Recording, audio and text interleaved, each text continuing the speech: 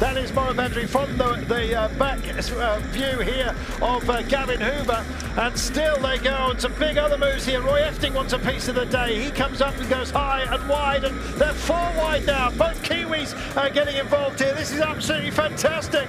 What a battle we have ensuing, and Efting says, see ya, he's away. Well, how close can Gavin Hoover get to him? And is he just going to tee up Moravendri? Oh, Moravendri's been divorced. Hoover's up there, crack, we've got as well. Moravendri's off the case. Can Gavin Hoover pick it up and get a decent finish here? I think he may well have third, possibly second on his mind, but the bell's already gone. It's already over.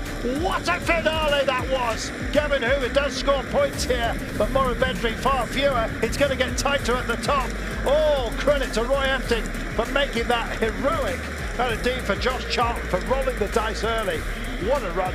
Yeah, what a run indeed, and oh, look at that, the 5-spoke there just snapped, basically. There's no better way. And off he goes. Bollinger has to just impose himself out the front. Levy's playing catch-up at the moment, but Livrazen is there. In fact, it's Levy that has set off. Now then, will Levy back up and let Bollinger come through? Apologies, it's Levy on the front with Livrazen there. Livrazen still doesn't want to get boxed in here. He's coming out from behind the Germans, and here goes Bollinger. He's going to follow. He's going to follow here. Livrazen, but can he take him on the final corner? Here it is. Bollinger's coming up and around the outside. Oh, I think he got there. It's a photo. It's a photo. Oh my goodness, has he been done over? Nobody knows. And what have you made of this Track Champions League so far? How do you think it's being received by the riders? It's pretty special. It's tough racing, hard racing, short breaks, and it's just killing yourself from heat to heat. Well, listen, congratulations. One more big one to go in the sprint, but for now, your Kieran champion, Stefan Bottischer. Thank you. You're awesome. You want to, but she's choosing the music by the looks of things. Kajihara, well, look at that. She's controlling things just for the time being, but because of the pace that's picked up, because it's coming to the end, Kajihara's not going to get back in. She will win this scratch race, however. She's so far up the road. However, let's wait and see what happens behind her. Bell's rung, final lap, that's for Kajihara. It'll ring again on the rest of the field. His arm's going to hurt that man, I can tell you that much, because there's a big gap between them. Takes a long time to ring it up over everybody, and here they come. Katie Archibald, it'll be second place at best for her for this finish, but it'll be enough to win the Women's Endurance League. Kajihara does the job here. Let's see who finishes second, that's the big one. Here it comes. Oh, they're all spreading out. Colsnitz is also involved. Oh, Archibald second. Here, head-to-head against Hunter is exceptional. Well, here comes the charge from Mitchell. Does she go early? Has she got the power to close down a gap in to foreshorten it down the back straight? We're going to find out. She's going to get her, I think. I'm not sure. Here we go then. There's the bell. So we wait for down the back straight. Here's your rush room. Hunter's just pouring it on, but here comes Kelsey Mitchell. She's up and is she going to go on her hip? She has to be at least there by the final curve. Oh, Mitchell, come on. She's going to get up there, I think. Oh, fabulous. Fabulous determination by Hunter. She makes it her own. She had the power. And you know, it's when you've got so much talent. It's going to go out, you know, I think the Dutch rider's going to go out. Oh, I think he might just hold on. No, you're right, he's gone. Oh my goodness. It's a lot of effort just to go out before the final. Now 2 riders left. Aaron Gate on that 68th to chainring, I believe. Same with his teammate. I believe that's his son in the track centre. Fantastic, and it is up against Yuri Leitao, a man we haven't mentioned at all.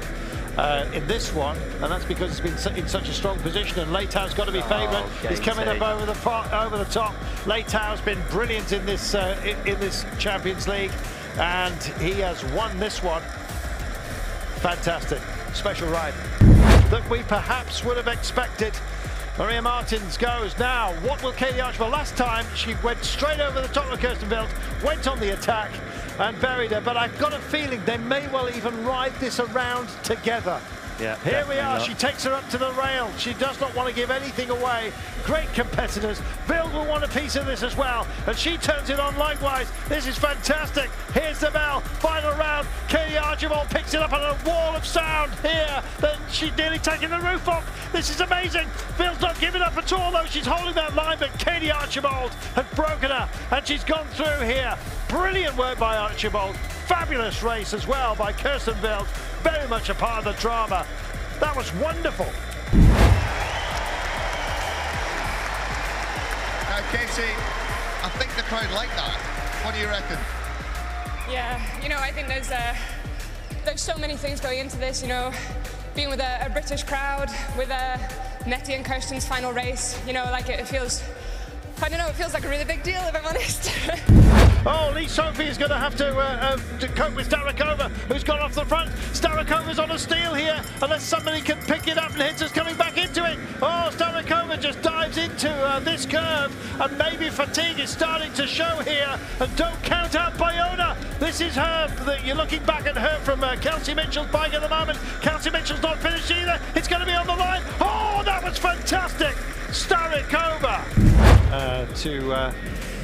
to Europe, to Western Europe. Let's wait and see.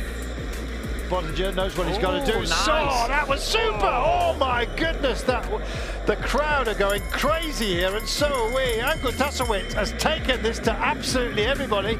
Want to see something? Have a bit of this. Fantastic. Final lap, bell's already gone. Bottinger will be angered by that.